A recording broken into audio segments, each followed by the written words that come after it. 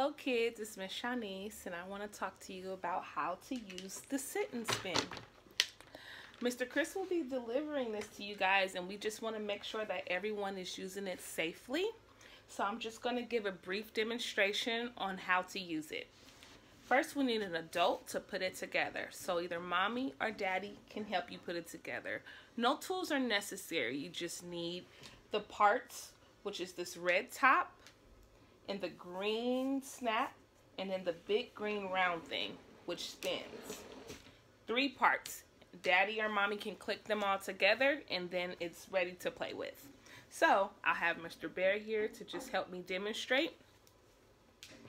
So we need your legs to go around and your butt needs to remain flat.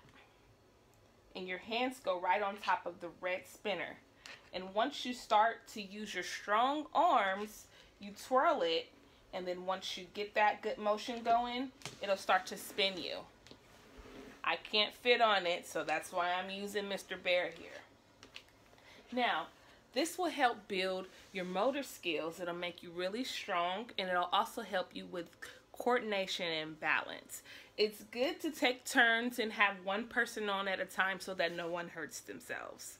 So we hope that you guys enjoy your new toy, and remember to be safe and build your muscles so that you guys can remain strong. Bye!